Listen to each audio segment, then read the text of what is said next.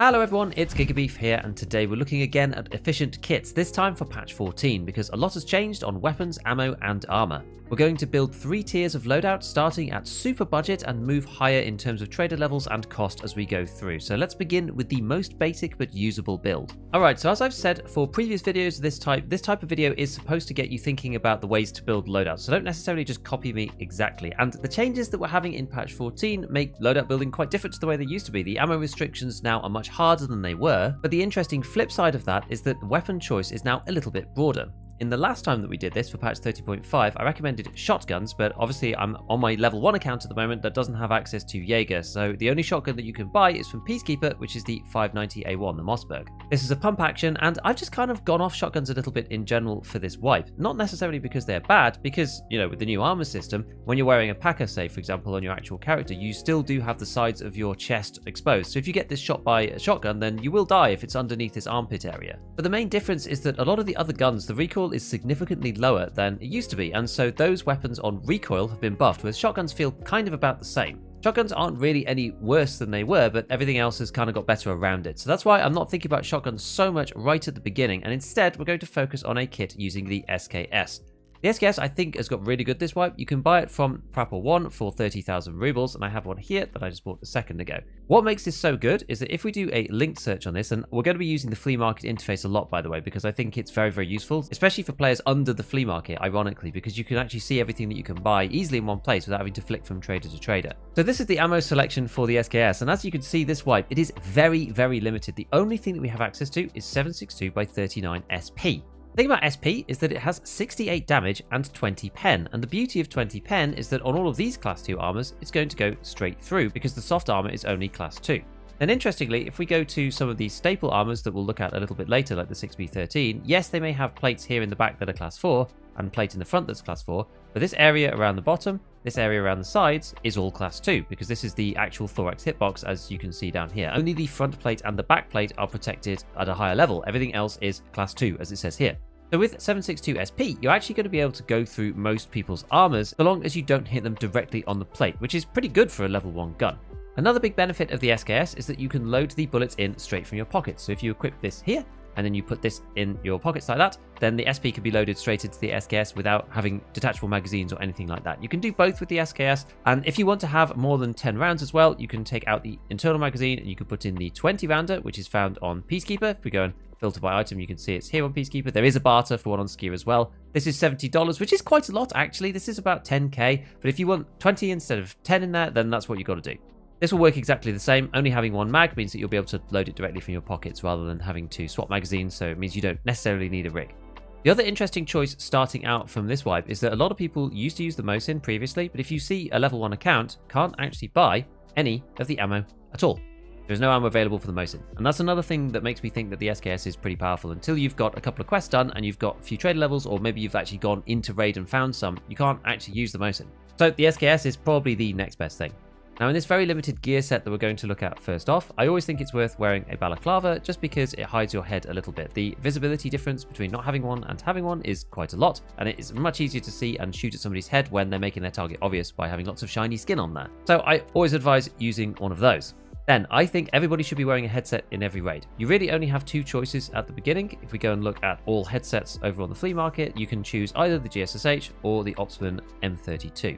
The M32 is better than the GSSH, but clearly it is quite a bit more expensive, so it is up to you as to which you use. I prefer the sound profile on the M32s. Maybe in the first couple of raids, I might use the GSSH just in case something goes really badly wrong. But to me, the M32s sound a lot better than the GSSH. Now, headsets this wipe are kind of interesting. There's been lots of discussion and conversation around headsets, and they do have a range difference on them, despite the earlier rumors that they might not. It depends on where you test them, to be honest. But Omni Actual, who did the very first headset video, came out with a new list updated, which is basically exactly the same, but he also discovered something very interesting, which is that headsets only seem to increase the range of your hearing directly from the front. Behind, it's as if you're not wearing a headset at all in terms of range. I'll throw up the headset range table on here so that you can see, and the M32s have a slight advantage over the GSSH. But on this, it's more about cancelling out that ambient background noise, which is the other half of the active headsets in Tarkov, i.e. the wind noises and the whistling and all of that ambient sound, that kind of low rumbling that is just constant in Tarkov. So the M32s are slightly better on that than the GSSH. Next up, we're going to pick a piece of armor. Now, there are two types of armor in Tarkov, as I'm sure you're aware. You have rigs. When you're at level 1, you don't have access to any armored rigs whatsoever, so that actually makes it slightly easier. If we move over to body armor, there are only 3 that are in cache. This is the Classic 3, the 6B2, the Module 3M, and the Packer Soft Armor. The Packer Soft Armor and the Module 3M both have side protection with a bit of aramid, and the 6B2 does not. I still think that this is probably worth buying because it's just so cheap. You could go for this one if you wanted to, especially with all the snow at the moment. It's actually probably not a bad idea because normally the camouflage on this is what stops people from buying it. I think the Packer's probably not really worth it. It is technically the best out of the 3, but you're going to be wanting to move up and upgrade to better stuff in raid, find scavs with better armor on rather than keeping these on all the time. So I just like pick up whichever throwaway it is to stop me getting buckshotted from the front and then try to get something better in raid. So onto the quick meds. The most basic loadout that you really want is some kind of heal, a heavy bleed item, a light bleed item, and a splint to start off with. I always use the cat over these S-marches because the cats you could buy from Peacekeeper, that starts to level Peacekeeper's money spent, which is quite useful, and these only have a 3-second use time, whereas the S-marches have a 5-second use time. When you're trying to heal a heavy bleed in the moment, it does feel like quite a big difference between the two, and I have used both relatively recently because I just kind of had a few of these and just used them as throwaway, but it is worth buying the cats from Peacekeeper instead. They're really about the same price, honestly, and it's just so much faster to heal that you may as well do it that way. From here, you need a splint so that you can fix your fractures, but this isn't everything you need. You need one extra piece because you either need to take with you a CMS, so you can fix black limbs, or you need to take painkillers of some kind. And this is because if you get a limb blacked, you won't be able to walk anymore. And getting out of a raid with a black limb is really, really hard. So you either need to be able to fix the problem completely with the CMS, you only get a limited number of these when you begin, or having painkillers enough to get you out of the raid. I would advise taking the longest painkiller that you have available. So the Vaselines, for example, these have a 300-second use time and you get 6 of them in a stack, so you could use that. Or alternatively, as I said, you just use the CMS. So it depends on whether you actually have these or not, because you may use them all up and you might not be able to get any more before you get to the flea market. This would leave you with a spare space to put in a stack of bullets or a key or something like that. If you don't have anything else to put in there, sure, you can take both if you really, really want to. Or potentially even something bigger like an AFAC or an IFAC. I'm not sure if I have any in this starting loadout. There we go, I do have an AFAC. So you could use an AFAC here so that you don't end up losing an AFAC every time you die, but you can supplement your AI2 with the AFAC here. Because you can go and buy AI2s from Therapist at the moment, but you won't be able to buy AFACs until a lot later. But this gives you 400 HP in one slot, which is pretty powerful. Now, I do want to mention I have a hotkeys video that allows you to hotkey both of these items to the same key. What this will do is repair a heavy bleed if you have one. If you don't have a heavy bleed, then it'll heal your HP. This doesn't do all 3 because this is really designed for a higher tier of medkit, but it's something that's useful. Go and watch the video if you're interested. There's loads of cool and useful hotkeys in that video, so I think you'll find it handy if you haven't seen it already. One thing to note about painkillers is that you can get away with longer term painkillers these days because the painkiller effect has been changed from the blurry mess that it was before around the side to a desaturation effect, which is a lot better to look at. You can still see people in your peripheral vision, so I don't feel like you're hampering yourself anymore. By having those long-term painkillers, it's really not as problematic. I'm still kind of favoring the shorter ones, so I don't have this desaturation because you do lose some killer information in the sides, but it's much more bearable than it used to be. So this is probably the bare minimum loadout that you can go in with and actually be relatively successful. Obviously, you probably want to take some more stuff with you, like a bag. So let's go and have a look at the bags that are available. This has been limited a lot this wipe for some reason. I'm not entirely sure why. You're more incentivized to go out and find them in the actual raid. But we really only have 3 choices now. The sling bag, the VKBO army bag, and the transformer bag. Of these 3, I would just buy the biggest one, the transformer bag. This is 3x3. It's not a very big bag and it doesn't cost that much either. So we'll just go and buy this one if we don't have anything else. Obviously, if you have another bag like, you know, a day pack or something, then try to use that so you can fill it with loot and progress. Failing that, the tea bag is probably the best of the bunch that you can actually buy. In terms of rigs, yes, again, you get some stuff to start with, but if you've run out or you don't have any or you need to buy something brand new, then you've got a couple of choices here. So there's a few. You've got all the ones from the Little Zulu, which is only 6 slots. You've got the Spiritus Bank Robber, which is all right. The Wartech, which is 10 slots, which is quite nice with a 2x2, and the Chicom as well, which is 10 slots, but split up a bit more. The one that I like is this CSA. I think the CSA is really, really good. This one is also 10 slots, except it doesn't have a 2x2 and it's in a sort of funny format, which normally is the thing that allows you to take like 3x1 items like a 45 round mag. But the beauty of the CSA is that it's very small. So when you buy it and you put it inside your bag, it's only 6 slots, whereas it has 10 inside. So you can put this on here, and what you could do is you can go out into raid, you can kill a scav, you can find them, you can put on their rig, and then you can keep your loot items in your CSA. You can amplify your rig space by an extra 2/3, because you now have 10 slots in this space rather than the 6 that you had originally, which is pretty neat. Also, as an honorable mention, we've said about the SKS and I've pretty much showcased it as like the only starting gun, but clearly there's a lot of weapons that you could use to begin with, but once you have a rig, then you have a lot more choices because you can use weapons that take magazines. First one that I want to mention from here is the PP19 because you can buy 30 round mags right from the start. Both Bear and USEC start with a ton. You get M882 as a USEC and you get PST as a Bear, but both are totally usable and the PP19 has very low recoil. Pretty much all the guns have very low recoil now, so all guns feel quite good in patch 14, which is a big win. The PP19 is especially low on recoil with a 42 start, and the low RPM as well makes it very controllable, and given that you can buy the 30s, then you're not going to run out of ammo either. It feels very competitive. It also has a dovetail rail as well, so you can actually stick on like a dovetail scope. For example, if we go to sights here on the flea market interface, you can get the Axion Cobra, which I don't think is too bad at all. This one hits your ergonomics by 3, but if you link search this one as well, there's also a sight shade that puts it back up by 3. This only costs 109 rubles, so do it. It is a no-brainer. The other weapon that I think is pretty cool early on if you don't have much else is the Kedda. This is very cheap. You can't buy the 30s. You can only buy 20 round magazines. If we go to a linked search again, you can see you can only get this 20 round magazine from Prapor and a 30 rounder with a barter. I wouldn't bother doing this, but this is fine. You get a 30 rounder in the actual gun. If you wanted to be really tricky, you just buy like 2 of these and then sell one of them and then keep 2 30s if you really wanted to be finicky about it. But the beauty of the Kedda is the recoil is pretty low, but the fire rate is really high at 900 RPM. This is really a face tapper. The bullets aren't as good as for the PP19, but as you can see here, there's quite a few that you can buy. And RG028 is okay. I mean, this one has 65 damage and 13 pen, so it struggles to get through the soft armor a little bit, which is why it's more of a face tapper than the PP19, which can get around the soft armor because it has 18 pen on M882 and 20 pen on PST. I don't want to spend too long talking about guns because I've already done that already in a different video, but the other two mentions once you've played a couple of raids is the 74U because this now has a new rail on Skier called the Pilgrim Rail, which you can get from him, and that allows you to attach any red dot that you like that mounts on a normal Picatinny rail. And the other one is the Peacekeeper AUG A1, which the scope is much better now because of the way that recoil has been fixed. The reason why I mentioned these two is that if you start off as USEC, you have lots and lots and lots of M855 ammo, and that will work really well in the AUG. USEC starts with lots and lots and lots of M855 ammo, which means that you won't have to worry about trying to find high pen ammo in raid, because 30 pen is actually pretty reasonable these days with the way the armor system works. Fortunately, you can only buy 10 rounders to back up the AUG, so you've got the 30 in the gun itself, which is good, and outside of that you're a bit stuck, but M855 is really decent, and you can use the AUG if you want to use some of that. And then on the AK side, you start off with a lot of PS ammo, which is why I think the 74U is probably better for bears, because this one you can actually buy the 30 rounders. It's actually a little bit better than on the USEC side, but obviously you don't get an optic, but you can do the Pilgrim Rail thing if you want to. So that's a good way of using up ammunition that you get in your starting stash if you haven't run out of it already and you don't want to buy something completely from scratch. All right, I've switched back over to my main account, so now we're going to look at the next level of progression, which is basically around tier 2 traders and the flea market, that kind of area. Weapons wise, this is where it gets kind of awkward in terms of ammunition, because the ammo that you can get from the traders for a lot of the weapons that you kind of want to use isn't really that good. So for example, 5.56, you can get Warmageddon, FMJ, and M856, none of which are really that decent. And then from Prapor, for example, you can only get T rounds for 5.45 or maybe FMJ, and all of these are well below 30 penetration, so it makes it a little tough. For bullets that you can actually buy from the traders, Jaeger's is honestly probably one of the better ones. TKM EKO is a really good bullet. This has 73 damage and 30 pen. Unfortunately, it only goes in the VPO 136 and the 209. But the 209 is AK-like, and if you could deal with the semi-auto, the recoil has been reduced a lot on this weapon. Although I haven't actually really used it myself that much this wipe, but it's a potential if you want to buy everything from the traders directly.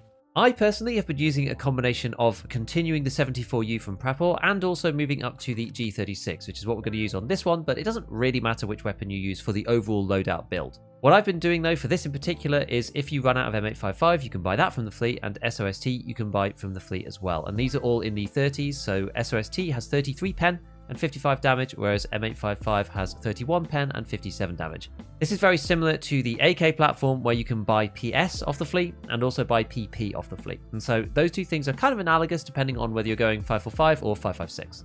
Again, it probably makes sense more so whether you're a bear or USEC and if you've got bullets left over from the first 15 levels. But the first thing I want to talk about at this point is armor, because I think armor is very important. It also depends on whether we are able to use a rig or not. So interesting ones here are the press, which as we know in the past was bugged, but it has been fixed. If we go to see the press armor, there is a barter on Skier, which is for a horse and a pom-pom. So you can always go and check to see if this is worth doing. Otherwise, you can just buy them from the fleet really cheaply. So if you just go and buy any of these press armors, doesn't really matter which one.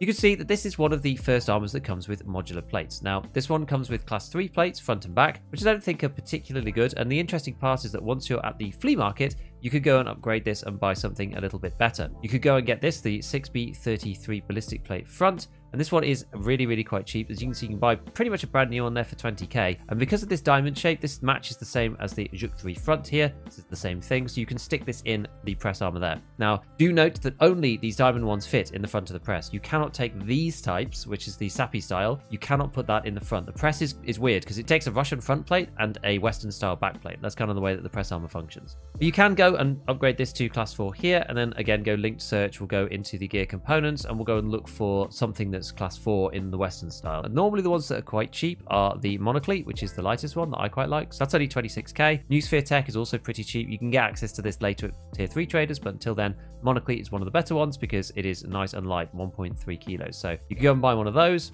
and that will then go in the back of the press once you take out the class 3. Once you're at level 2 traders, there's no real need to keep the class 3 armors. You may as well just make this thing at class 4. The best part also about it is that it takes side plates as well. There aren't any side plates under class 5, which is kind of interesting. But once you get to Peacekeeper 3, you can put in 2 class 5 side plates left and right in the press armor, which is really odd. So you now have got class 5 here and here, and class 4 at the front and the back. Pretty strange, but you know, it's possible and it's totally doable. The press armor also gives you neck and throat protection, so if you get shot from the front or the back, you have class 2, so that kind of stops you from getting buckshotted sometimes by scavs, but it's not going to save you against players most of the time. So this is a viable contender. The one that is slightly better is the Cuirassier. The reason why the Cuirassier is better is because it has Western plates both front and back. So rather than having this diamond-shaped plate, you now have these. This is the level 3 plates that come in it, but we could take the back plate out of the Cuirassier. We could put it in here, so that's gone in the front. And I've got some other random plates down here as well. Go and see which ones I've got. I've got Spartan Omega, which is one of the heaviest steel plates. I don't really like them that much because they're like 4 kilos, but needless to say, it still goes in the back. Now, the big advantage with this is that say you're running the press and that it gets damaged, you can't really do much about it because if the front plate gets damaged, it's just toasted and that's that. Whereas with the Cuirassier, if the front plate gets damaged, you can take the back plate out, take the front plate out, put the back plate in the front and the front plate in the back, and now you've got a fresh, assuming that you haven't taken any damage to your back plate, you now have a fresh front plate, and the back plate is the one with less protection, but it's behind you, so hopefully you're not getting shot there as much. So the Cuirassier is probably slightly better than the Juk in that way. They both got very similar armor coverage. I think the armor areas are basically the same. The main difference between the Cuirassier and the press, though, is that this one can't take side plates, which, yeah, early on it doesn't matter until you get to Peacekeeper 3. And the other difference is the plates, because the actual plates are different. These are square at the front, and these are diamond shaped at the front of the press. And so this one gives you more coverage over your thorax. I showed that in my other armor video, that you'll actually get less thorax coverage using these Eastern style plates, whereas the Western style plates will give you more thorax but less stomach. And we care more about the thorax, so the Cuirassier is a little bit better than the Juk in general. Now, there are 2 other armors that are really easy just to throw on. One is the 6B13, and this comes from Ragman, but you have to complete his quest audit first. It's one of these things, so again, it's the same diamond type plate. You can go and buy this directly from Ragman himself. Go and have a look here for 64k, and you get the class 4 plate in the front and the class 4 plate in the back. This is a special custom plate that only fits into this particular armor, but this gives you class 4 front and back and class 2 all around. This is a relatively good throwaway armor and allows you to pair it with a different rig as well, so you can have more space there. Once you've completed audit, you get this one. Then the quest after that on the streets is called Ballet Lover, and that one unlocks the Ulay. Now, I think the Ulay is incredibly strong. It doesn't have any replaceable plates, which does mean that you're not going to have those situations where you get shot in the plate and you take literally 0 damage, because that seems to be the way that the plates work.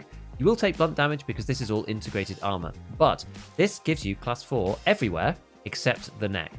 Now, it doesn't have side protection on it at all, so if you get shot anywhere down the side, you will take damage. But this side piece, all it does is protect the stomach hitbox anyway, so you can never protect the side of the thorax or the armpit hitbox. There is no armor that helps you protect that really, other than maybe going through arms and having shoulder protection, but it's kind of a niche case, especially early game. So you still get this class 2 net protection up here, but now you have class 4 across the entire front and the entire back of your body, which I think is really strong. You also obviously get a rig with it, which is pretty good, so you don't have to go and bother buying a different rig. This might be too small for some people, so if that's too small, then go for something else. Go for the 6B13 or one of these, the Juk or the Cuirassier. But I do think that in the kind of early game, this is one of the most powerful armors that you can buy, simply because it protects against a lot of stuff. It is very heavy, and that's the downside that you take with a lot of negative movement speed, but protection-wise, it's very, very good. Now, I said you don't need a rig if you're using this one, but imagine if we do go over to the Cuirassier or something, then we need to put a rig with it. Now, I'm going to get my favorite rig, which is the one on Jaeger. This is an extremely cheap barter that you get there, the Splav Tarzan, and I've already bought one. It's for some hunting matches. Right now they're 18k. It's actually quite a lot. Normally you can find these under 10. When they go under 10, I usually buy a couple. I literally just bought this one. That's why I'm so surprised. I just bought this one a minute ago for 7,000 rubles, which is cheaper than all the other rigs that you get at level 1 from Ragman anyway. So it's the cheapest rig that you can basically buy in the whole game. And in here, I tend to put my magazines and all the other stuff. It just gives you a little bit more space than the 6B5. And from here, we're probably going to want to get some bags. Let's go and look through on Ragman himself directly at Ragman 2, because he's pretty much got all the bags that you might want. So he sells the Burkett for 25k. You can get the day pack on Peacekeeper for about the same price. He also sells the Mechanism for 67,000. Mechanism is really big, but obviously that's quite a lot of money. There's also the MVSS at 20k if you really want to min-max it, but it's probably just worth buying the Burkett for an extra 4,000 rubles. And then he's got a couple of other interesting ones. He's got this really long Hazard 4 takedown. Some people like to use this. It's more of a meme than anything else, but maybe this will work in the snow because it's so white at the minute. And the other couple are the Pillbox Backpack, which for a horse should be pretty cheap, honestly. It's like 22k. It's about the same price, but this nests slightly better down into certain bags. They won't stack in each other, so there are some restrictions, and I don't like the Hazard 4 because of that. But as you can see, it's only 4x4, so if you put that in another bag, you'll have an extra slot at the bottom, so that can be extra efficient. The other one that's quite good is this LBT 3-day bag. This one is pretty cheap too, because the Kaduras are very cheap on the flea market. This one sells out quite a lot, and this has a lot of space inside, more than the others. I think if we just go to the inspect view, we can see that it's a square of 5x5, so this has 25 rather than the pillbox and the other ones which are just 20. That's pretty good. And then there's one more, which is this one, the Tehincom RKPT25. I think this is cursed. Honestly, I've used this quite a bit, and it just keeps coming back in insurance. If you want an insurance boomerang over and over and over again, then get this thing, because this slot size is really awkward. A 3x3, a 2x2, two 3x1s, and two 2x1s is basically what I realized the equivalent of having a tea bag, a sling, and one of those CSA rigs all strapped together.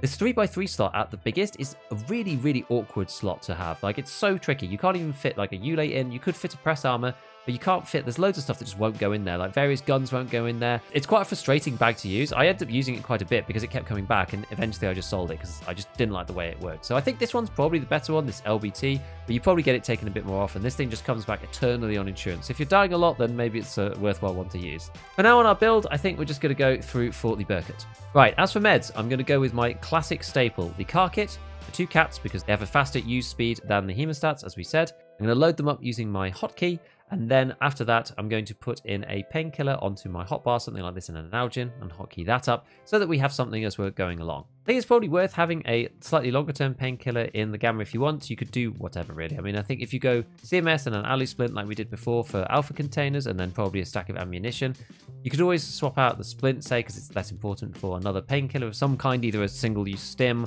or potentially something else like a Vaseline or a Golden Star or something. If you're up to the Gamma, then usually what I do is have the CMS and the alley splint there. I have 2 stacks of ammo. I'm now taking a Docs case, and IFAK, because I'm using the car kit, you can run out of meds, so it is worth taking an IFAK as well, because 5% of raids where you run out of medicine, then you have this extra. Also, it will heal heavy bleeds. It gives you that extra boost just in case you run out or something. It sort of saves you. And then you can put whatever you want in here. Again, you could put like another medical item in there, some kind of painkiller or something. Painkiller's not that bad to use now, so that's not a bad loader. I've been going with Propitols quite a bit so that then I can swap them into my hotbar if I like run out or I need to use them super quick. As for the rest of it, relatively simple balaclava.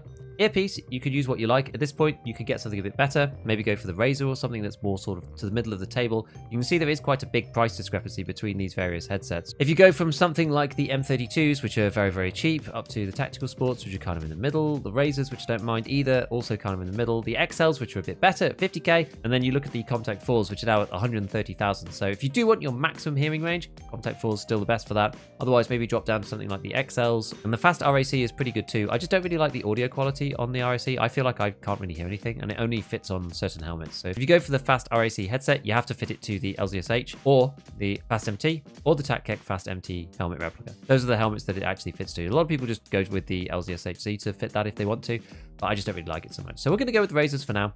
And in terms of helmets, there's a very cheap barter for this helmet on Ragman 2. This is 2 bleaches. This has been like this for all eternity. This costs basically 20k. It's a very easy pickup rather than having nothing at all.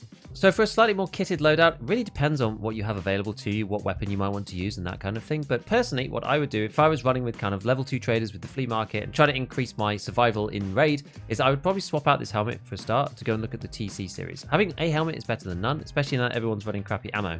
But what I like is picking up either of these 2001s or the 2002s. These are pretty cheap. They only cost about 35k, and tier 4 helmets are really powerful right now. I'm using these in most raids, and this bounces all kinds of crap that people fire at you, you know? Anybody who's using, actually, the rounds that I'm using, right, M855 and SOST, these will actually bounce off the class 4 helmet and are unlikely to penetrate. So this can save you quite a lot, and it's saved me quite a bit. In terms of armor, I'm actually favoring this at the minute, the Thor. Now the Thor is an interesting one. You can get access to this by completing database part 1, and it doesn't have any neck protection, which is slightly awkward. As you can see here, it's just missing.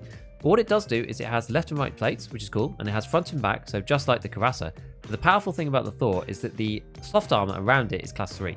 And this stops all sorts of random bullets from coming in and killing you, especially through the sides, because you have protection here and here. Assume you don't have the plates on for a second, you still have left side and right side, which is down the bottom. And again, it is stomach. It's just so much better having class 3 than class 2. And yes, you miss out on the neck protection, but I've absorbed a lot of bullets from this particular armor, and it's not that expensive either on the fleet. We're talking about 60k for the base armor, 60-70,000 rubles, and then you stick in some plates, which as we saw were probably only about 20,000 each. So if you do front and back plate on one of these guys, like right now, it's probably going to cost you about 100. So it's only 40k more than, say, a Yule, and it gives you quite a lot of maneuverability. The debuffs aren't that bad, even considering I've got, a bunch of heavy plates in. These are -1, and the back plate, you've got all these random debuffs coming through. But the Thor itself is very light on debuffs to begin with. If I take all of this stuff out, it's literally just -1 turn speed.